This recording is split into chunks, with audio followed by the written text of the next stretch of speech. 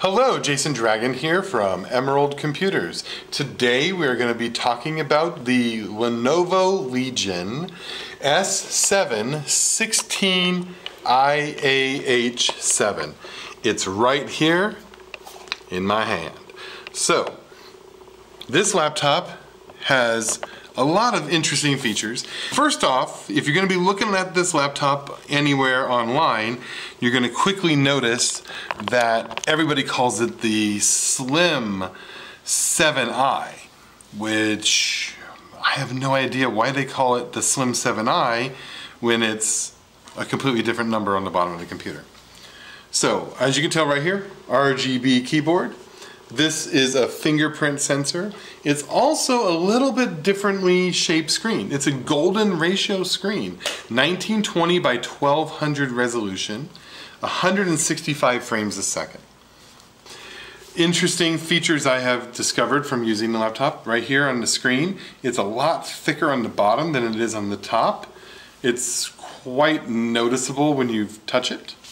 Also, if you look at the hinge right there, this rubber portion is directly below the screen. It's almost like it's going straight through the screen. Also, the screen can go completely flat. Very, very cool.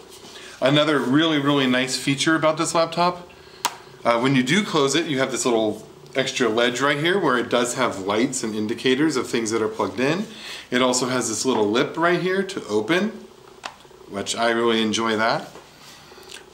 One interesting thing, the entire bottom is one giant piece of milled aluminum. And if you look around the side here, this is aluminum. It goes all the way around, completely seamless. It's one whole piece of aluminum.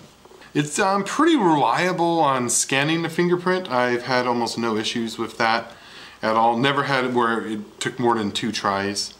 I was also going to run some benchmarks on here. So I already ran user benchmark, so let's get you a little bit of information about the specs. First off, it has an RTX 3060. It has 16 gigabytes of 4800 DDR5 RAM, laptop RAM of course. 8 gigabytes are soldered onto the motherboard, according to Lenovo.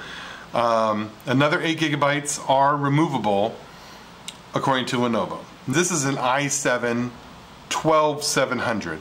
It has 20, logical processors. It actually is a 12-core processor with 8 power cores and 4 efficiency cores.